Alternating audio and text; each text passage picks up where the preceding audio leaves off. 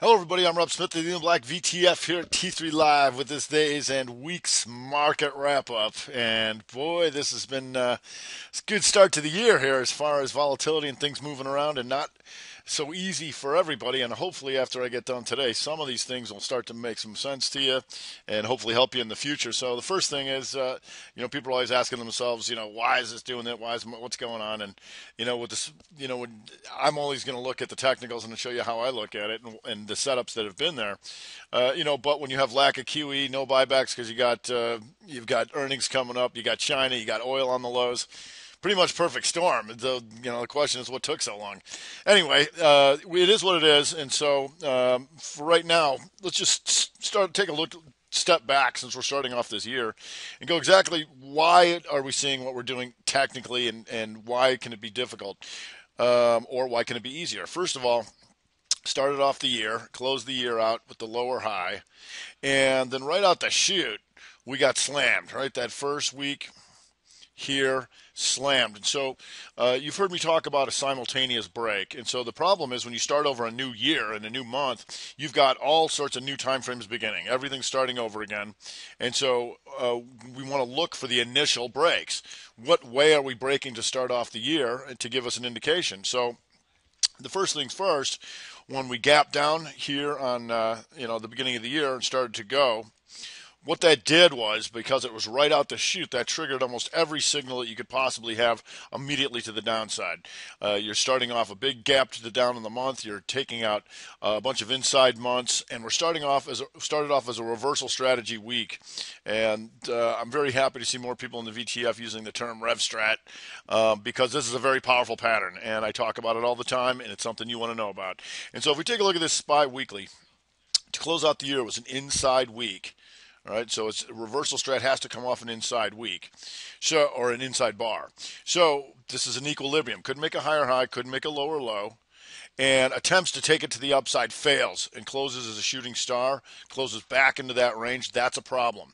That means there was an attempt at the end of the year to take this out and couldn't do it, and then it reverses back down, and I'll show you several of those coming up. But also it happened in the QQQ. Rev Strat week. And so when we started off as a reversal strat week to the downside to start off the year, when I talk about a simultaneous break, now did we see that on almost every weekly chart, but that point that immediately, because it was hit so hard, triggered monthly charts to go to the downside here too. And I'll blow this up so you can see it. And so on monthlies right out the chute, you had inside month equilibriums breaking down in, Facebook, Cisco, you have Visa, Home Depot, which has been a leader in the Dow inside month and back down, Celgene and the IBB stuff. You've got Norfolk Southern and the trannies are a matter of fact are inside year and down. And you can see how the power of this inside bar, that inside week or that inside month, and you can see these inside week here, inside week here, which corresponded with the transports. Here, inside week, down, sideways, measured move to start things off. So we had that going on. You have Priceline, and Priceline highlighted earlier to start off the year as potentially being a very ugly chart, and certainly that came to fruition. And I don't want to be subjective. When I say ugly chart, how come, why? And so if we take a look at this, straight up, straight down, inside. And so what that does is that sets up for a measured move to the downside because you've got everybody who was trying to be long in here, right? And everybody trying to be long against support and right here and an equilibrium. And so all three of the months of people here long are long against this here. And when this takes out, down, sideways, measured move with full time frame continuity to the downside. And that was one of the things that really got hit. And we still have months to go. So outside of that, when we look at today, or we look at the move down we've had in the SPY, what makes it difficult is when you look at, it's easy to look at monthly charts that have big red bars and say, oh, I should have gotten short. However, if you look at the daily chart, not so easy. It's like that opening gap went down, came back up and hammered and closed down the high. The next day it gapped up, went down, came back to the highs and then went there, gapped down, then was green after this business. So this is not easy stuff to stay short in. Certainly if you're day trading, very difficult. Then you can have this rally up, down, and then fail through there, and then real nice move there. Some more of these attempted hammers down and spike back up. Then this week was the much better stuff here when we have this daily falling apart like this all day down, and then a big bright green that was day, and then today was actually green. We closed higher than we opened. So one of the things we want to look for is the problem is here we did have some stuff that would come back, but the 60s would change color. So time frame continuity for me means I want everything that I'm looking at, or most things, depending on what we're doing, there's the level of volatility. But in general, time frame continuity is monthly direction, weekly direction, daily direction, and 60-minute direction. So if you're having trouble timing stuff in this recent move, knowing those opening levels are very important because we knew that right out the chute it was going to be very difficult for the SPY to retake the monthly opening. So that bias was going to stay red outside of a huge rally. So then the weekly opening here for SPY this week here was 193.01. 193.01. And so if you take a look at the 60-minute chart, anytime the daily and the 60 is red below that level, here's your 193.01 here, that at that point you have full time frame continuity to the downside. It's going down on all time frames, right? And so you had that here, and then beautiful move here, right here. Went through at 193.01. The next 60-minute bar, nothing up top, just straight down. Nice move for 4 hours, stuff like that. And so when you come into conflict is when you have today, when you gap down and try and rally back, all right?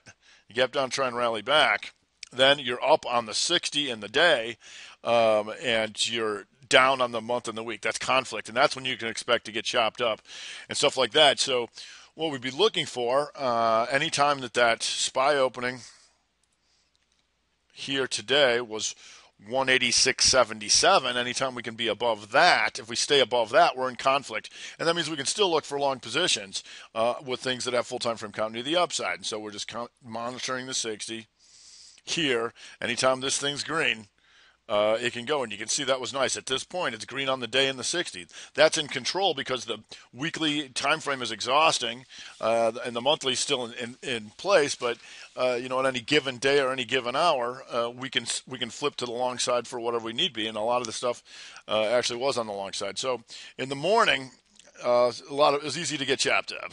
In the morning, it was easy to get chopped up in here and be like, "What's it doing? It's going up. It's going back up. No, it's not. It's going down. No, it's going back up. No, it's going down. No, and that we don't know." And then what gave us the indication of the haymaker finally giving it up was watching the relative performance of the SPY versus the Qs versus the IWM, and IWM was much worse right out the chute anyway. Looking for the equilibrium breaks of the inside bars, and so if you went to the Qs. That time you had an inside 60, and that's what did it right there, inside 60. So at that point, equilibrium reached, haymaker thrown back down to the lows, and so we had some nice stuff out of there. So and I know a lot of people like to try and pick the bottoms or whatever, and so I'll show you.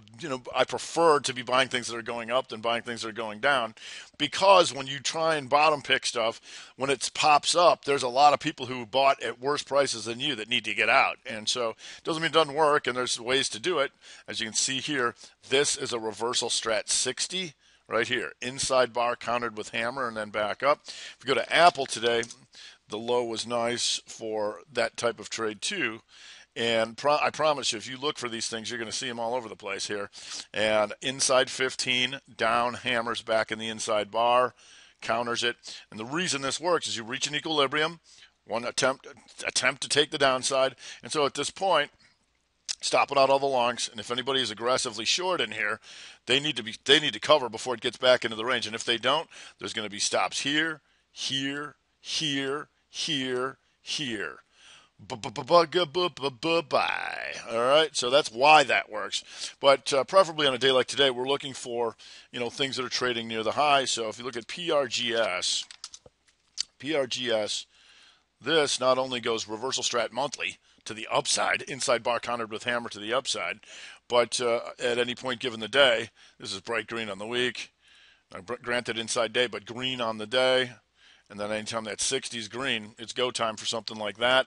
Also looking at something like Wynn Resorts, which was challenged on the longer term time frames, but after the opening, this thing wouldn't come in at all.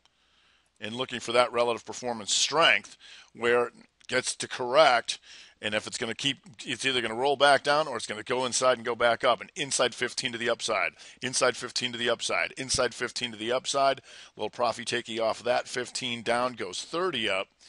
And the importance to this one, 30 here late in the day, was it gives you the advantage of using the options, going after the 58 calls for the quick pop, stuff like that.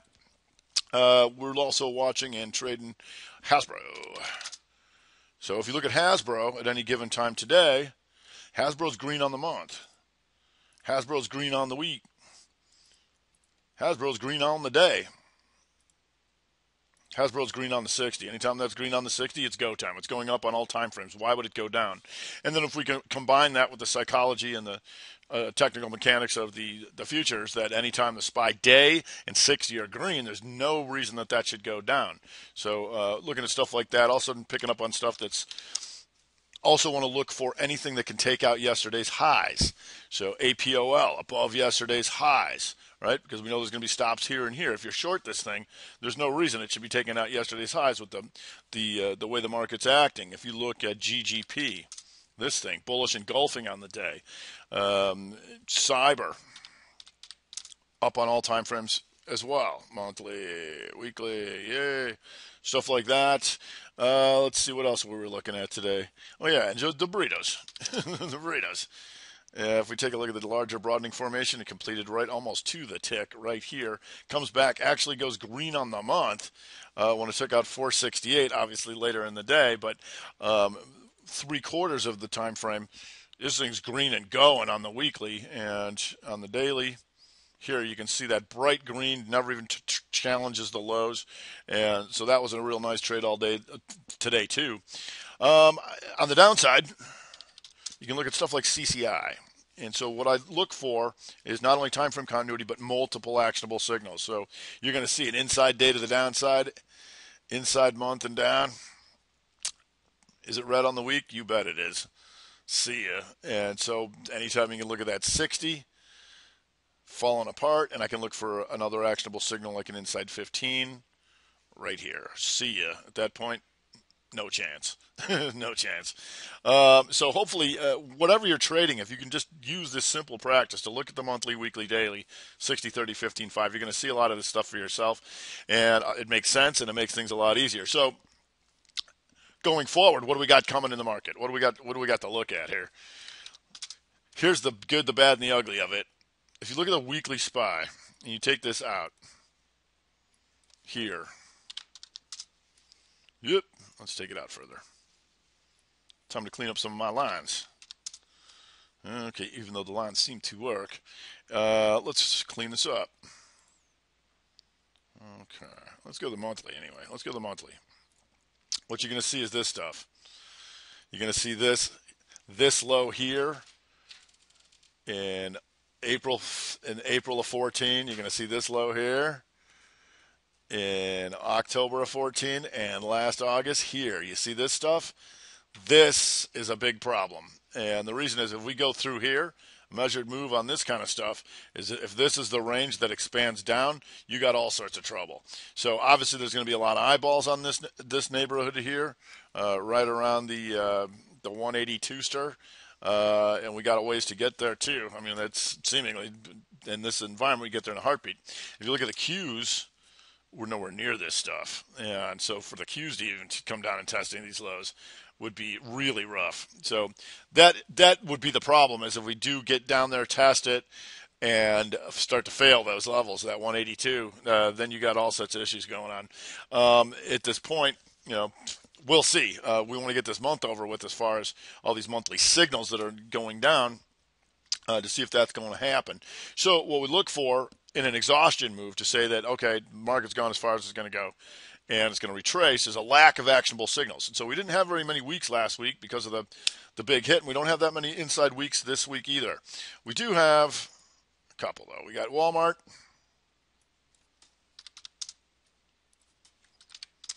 Walmart's an inside week and still above and still green on the month. Union Pac, we're going to be watching that inside week as far as the trannies are concerned to see if there's any hope there. And the good thing is that we had a bunch of inside days today. So that's good and bad. What that means is these things were too strong to take out yesterday's lows. That's good, unless all of these things break to the downside come next Tuesday. Because that gives us more actionable signals still in force, reconfirming all these monthly charts to the downside. So you've got Facebook as an inside day. It's already inside month and down. If it breaks to the downside, that's got two actionable signals to the downside. However, if it breaks to the upside, your weekly and your daily and your 60 should be green, countering the monthly. And so long as that condition is in force, the monthly is negated. Reason being is like they're not here. They're not here today. They're not here this hour, and they're not here this week. Where are they? The only way I can identify that selling pressure to come back is if that 60 or any of those time frames turns red, but it would have to probably be on the 61st, right? Okay, so we'll be watching that inside day in Facebook. You have an inside day in Netflix. You got an inside day in Twitter. Ugh, under 18, jailbait. If we go to Tesla, Tesla's an inside day and unfortunately trying to break an inside year, an inside quarter. Right now, SPY below 189.12 and is an inside quarter and down. So we have all those kind of equilibrium issues as well. Priceline, talked about that monthly, now is an inside day too to see if that keeps going.